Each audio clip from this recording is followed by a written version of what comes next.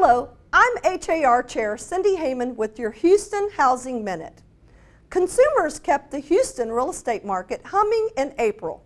Single-family home sales and pricing experienced another month of gains, and housing inventory reached the highest level since last August.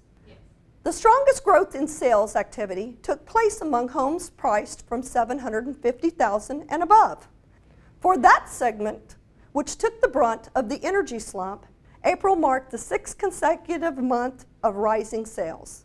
A total of 6,583 single-family homes sold in April versus 6,387 a year earlier.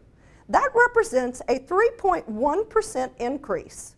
New listings boosted inventory levels from a 3.6-month supply to a 4-month supply. The single-family home median price climbed 4.6% to $228,000. That marks the highest median price ever for an April. The average price rose 4.7% to about $292,000, which is also an April high. Total dollar volume rose to 8.1% year over year to $2.2 billion.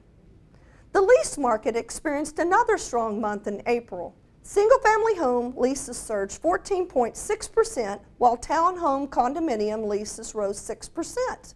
All of this amounts to the Houston real estate market enjoying a solid showing in April, with inventory levels getting the healthy boost that we hoped for. I'll be back next month with the May report, and thank you for watching.